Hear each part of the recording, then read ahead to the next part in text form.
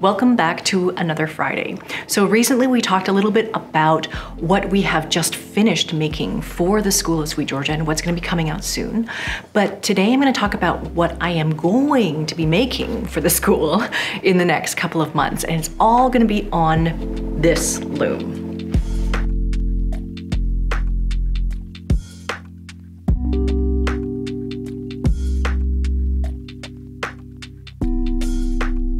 Hey there, thank you so much for being here. My name is Felicia from Sweet Georgia, and this is Taking Back Friday. This is a space where we come every Friday and we talk about knitting and weaving and spinning and dyeing. We talk about the fiber arts, we talk about color, and I talk a lot about how important it is to make time to make things. Now, I have been making many things. I recently sorted through all of my hand-woven samples and assembled them together, and I just am shocked at how much stuff I've made over the past year.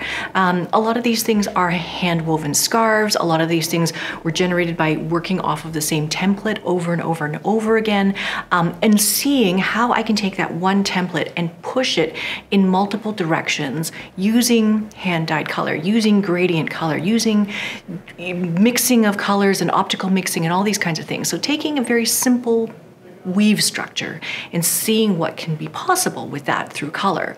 So for the most part, for all of last year, maybe a little bit of the year before, I have my loom tied up the same way. I have it threaded with a straight draw, 4-3-2-1, 4-3-2-1, 4-3-2-1 all the way across, or and tied up with tabby, tied up with twill, and I've just been weaving like that for the majority of the year. And now I'm ready to do something completely different.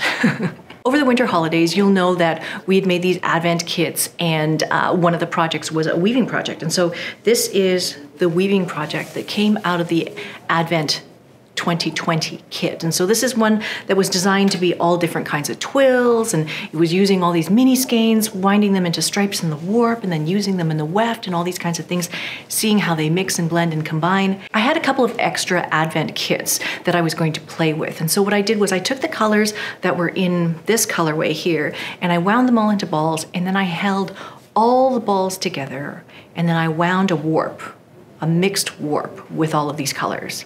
I don't advise you to do this because it's very messy. The way that I did it was extremely messy and very tangled, but at the end of the day, I finally got the warp on this loom. And I didn't really know how I was going to weave it. I just knew that I wanted to see lots and lots of warp stripes in here. And so I initially started sometime in the holidays. I wove a little bit of plain weave with it, and then I tried a little bit of tutu twill with it, and I was like, none of these things work. None of these things are the way that I want them to be. And combined with a couple of other thoughts and ideas that I had. The first is that since I got this loom, when we assembled this loom in October, November, something like that. We assembled this loom from scratch. It was just a whole pile of sticks, and we put it together. This is a brand new Leclerc Mira II Counterbalance Loom. And the one that I bought with the shed regulator, which is up here. And so with the Counterbalance Loom, you can watch the video where I talk about how Counterbalance looms work and everything like that, and how they're really great for things like balanced weaves, like if you're weaving 1 and 3 against 2 and 4, and so it balances out, and it's great. But if you're going to weave something unbalanced, like raising shaft 1 and then leaving 2, 3, 4 behind, it doesn't work necessarily as well because they're not really balanced. They're not balancing each other out. Like these pulley systems are not going to balance each other out. So that is the purpose of getting this shed regulator here, this little extra bar at the top. It is supposed to help correct that issue. And so I have been weaving plain weave and balanced weaves all year. And some of you guys have been commenting and saying, how's the shed regulator? How does it work? Is it good? Is it working? Does it help?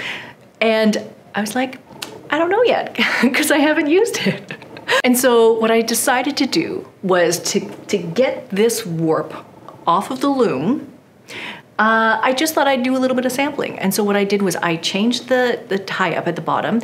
And so basically I have my treadles tied to just shaft 1, just shaft 2, just shaft 3, just shaft 4. So if I press on 1, then it pulls shaft 1 down, and then the 3 are left up. So basically, because I want to get this warp off of the loom so that I can do something different next. I want to do a completely different threading. I want to do a completely different tie-up. I want to just do something completely different. And so to get this warp off of the loom, I just thought I'll just weave this entire warp and make it into samples. Not every single thing has to be a scarf at the end of the day. And so I thought I'll just take this opportunity to try a bunch of different things and see what happens. So what I decided to do is change the tie-up of how the treadles are tied to the shafts. So basically what I have here is I have the 4 treadles in the middle. I've decided to tie them up as shaft 1, shaft 2, shaft 3, shaft 4. So shaft 1 is tied to treadle number 1, and then the next one is tied to number 2, and the next one is tied to number 3, and the next one is tied to number 4. So when I step on treadle 1, only shaft 1 comes down, which means that 2, 3, and 4 are supposed to go up. But because of the way the pulley system works, it might not necessarily open in the biggest way. It's not going to produce a really big shed. So I have a little example here of how I have been treadling the loom with no changes to the loom except for the tie-up. And so you can see the very small shed that's being made by this unbalanced weave. And so you can see it's so small and so narrow that I actually can't even fit my shuttle through the shed without it like expanding the shed or pushing. Like I have to literally push it through. So that is not going to work at all. So what the shed regulator does is it actually raises all of this entire pulley system up to give it more space to create that larger shed. So I tried it and it works. It's like magic. It works really, really well. So basically in the shed regulator, there is a little pin that marks how high you want your pulley system to be. And so what I did was I removed the pin and then I twisted the bar so that the pulley system moves upwards. I moved it up 2 holes and then I put the pin back in again to hold it all in place. So now that the pulley system is higher up by 2 pins, when I go and I treadle these exact same shafts, then the shed is significantly bigger. It's big enough to drive a boat through it. I mean, it's really nice and big now. Okay, so let's take a quick minute to talk about what a shed regulator is, what its purpose is, why it was designed, all of these kinds of things.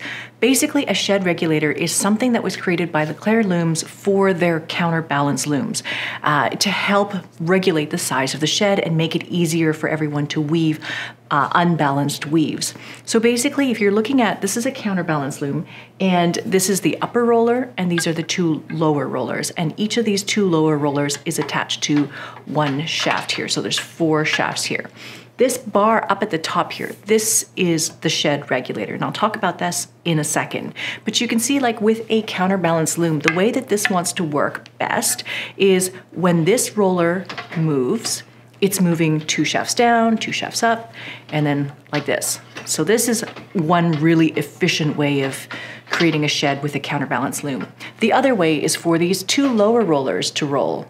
So either rolling them both in the same direction, so shafts 1 and 3 go down, and then when you go the other way, shafts 2 and 4 go down, or even if you roll it this way, and have 1 and 4 go down and 2 and 3 go up. So basically every time that you roll these rollers in a really, really efficient way, both in the same direction or opposite directions or however you want to do them, they're creating a balanced weave. And so it makes a nice big shed opening. Now, what if you think about with these rollers, if you were just to lift just shaft 1 and then 3 would go down? It doesn't seem to make a lot of sense. It's not super efficient, and it actually doesn't allow for enough distance between these shafts. So like if you look at this, the first roller will shift, but then what's the other roller going to do? Because it's kind of stuck. So now what the shed regulator up here does is it actually is attached to this upper roller system. So this shed regulator will basically turn, and you can see as I'm turning it, you can see the entire set of shafts is going up, or the entire set of shafts can go down. Okay, so let's look at the 2 situations in which you might have an unbalanced weave. In one case, you might have 1 shaft going down, 3 shafts going up. That's one situation in which you might have an unbalanced weave. Another situation is where you have 3 shafts going down and 1 shaft going up. So that's the opposite situation. And each one of these situations requires a different adjustment for this apparatus of rollers. When you raise all of the rollers, they can help adjust the shed and make it a bigger shed. Or if you lower all of the rollers, that might help also create a big shed, depending on what the situation is. So you can see on the scarf that I'm weaving right now, I'm weaving a twill. It's an unbalanced twill. And what I actually need is just to lower 1 shaft and have 3 go up. And so in order to make that happen, the best case scenario is for all of these rollers to go up. I'm gonna treadle all of these, and it's just gonna be taking 1 shaft and moving 1 shaft down at each time. And the other 3 are gonna go up. So 1, 2, 3, 4. So if I'm only doing that one pattern, what I can do is I can just raise all of these rollers, and I have a locking pin here that goes in to the shed regulator, and I can basically lock it in place so that it always stays up. Now, if I was doing the opposite, and what I actually am going to be weaving is, say, I want 3 shafts to go down and 1 to go up, or like this, 3 shafts to go down and 1 shaft to go up, then what I actually need from my loom is something a little bit different. And what I need is for all of the rollers to go down. And so I could lower the entire apparatus and put a locking pin in there and just keep it at that level. Now, the tricky thing is, what if you're going to be weaving something that has both a combination of, you know, these different sheds, like 3 going up and then you want 3 going down or something like that. In that case, the position of these rollers kind of has to go up and down and up and down and up and down. And so that is where this shed regulator comes in really handy, is that it has a tension spring on the back and it can sense what your warp needs at what time. It's kind of amazing. So it senses what your warp needs. And so you can see as I change my treadling, watch the position of this roller. It's going to go up and down, depending on what the warp and what the shed needs. Okay, so I'm going to treadle where I just treadle 1 shaft, pulling 1 shaft down at a time. And now I'm going to treadle one where I'm going to pull 3 shafts down at one time, and watch what happens to this guy. It's going down. So it has self-adjusted itself to position all of the rollers a little bit lower in order to create a big, nice open shed for me.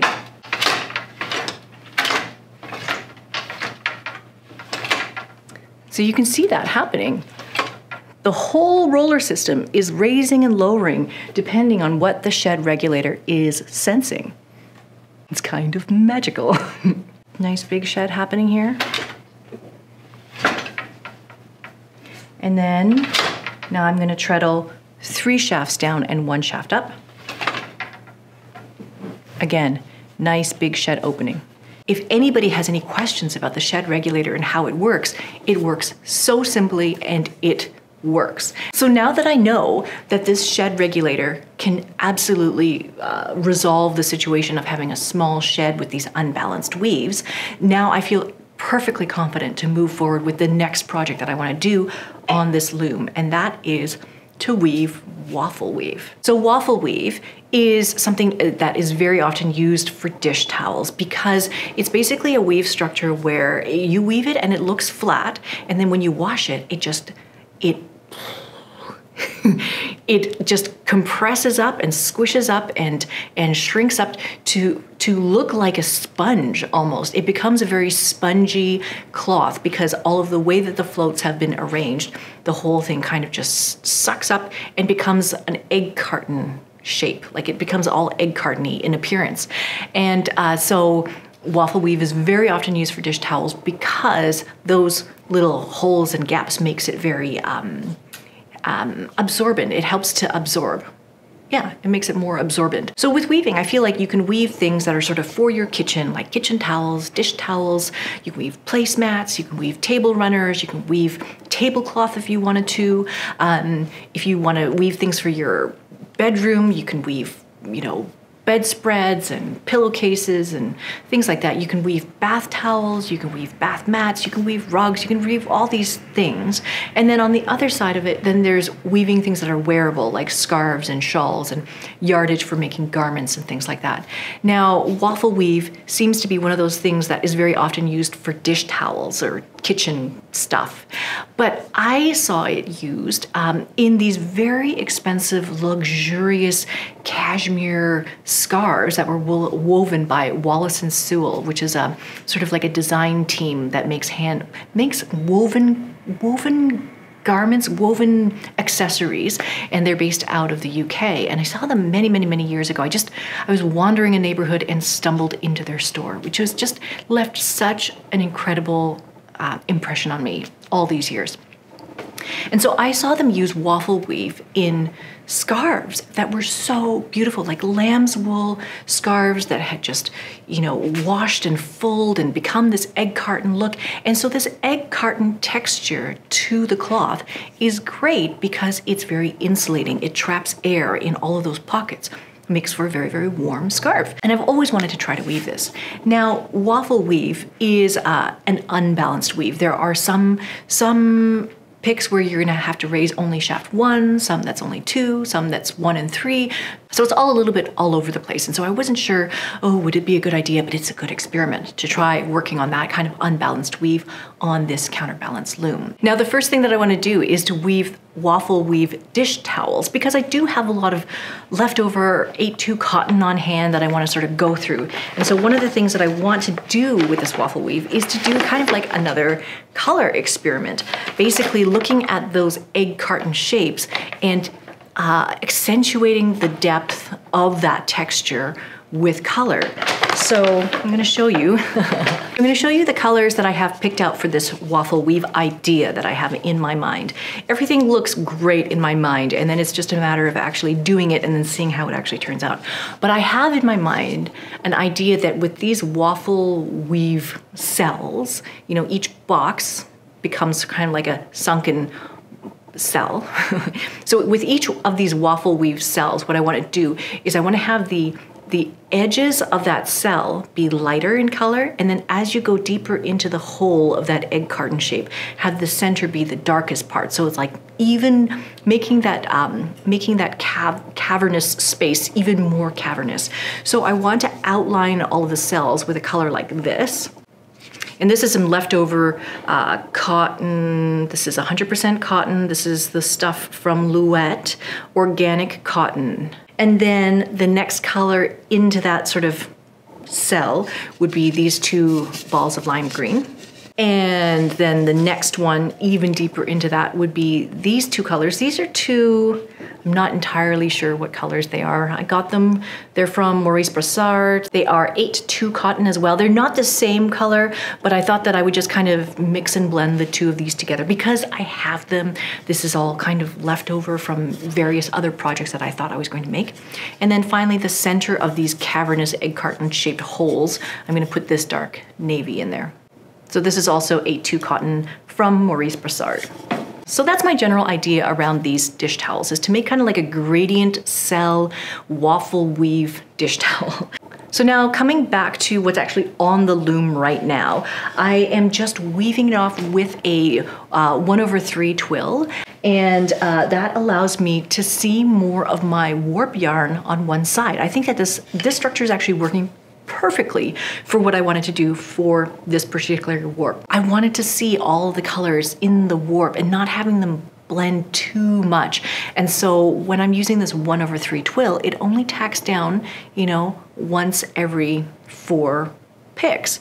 And so what I'm seeing is I'm seeing more of the warp color, seeing less of the weft color on one side.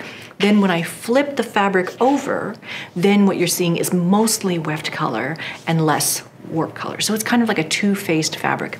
Really cool, very interesting. So I'm just gonna weave all this off and I'm gonna try different textures, different yarns. I have some mohair and silk yarn still. Try different weights of yarn, see what happens. And it's just going to be a sample. Because sometimes you need to sample and you need to experiment to see what's gonna work, what's not gonna work. So that is basically it for today. I'm really excited about being able to move forward, try some different things, new threading. Waffle weave uses a point threading. It's gonna have different tie-up. It's gonna be an unbalanced weave. Looking forward to, moving this warp off of the loom so that I can start something completely different for this year. So that is basically it for today. I can't wait to get this project off the loom so that I can start the next project. I would love to hear about what you are weaving, if anything is on your loom, if you're curious about any of the things that we have been weaving in the school, or if you'd like to see me weave something that I haven't woven before. Let me know in the comments if there's something that you think that I should explore, especially with color, that we haven't done before. There's so many things to do. There's so many ideas and so many things that I want to weave this year. So I'm just ready to get going. Thank you so much for being here. If you like this episode, please do hit the like button. And if you would like to see more content like this, please do hit subscribe. And we come here almost every Friday to talk about the fiber arts. We talk about knitting and weaving and spinning and dyeing. We talk about color and things that make us happy. Thank you so much for being here. I will see you in the next one. All right, bye for now.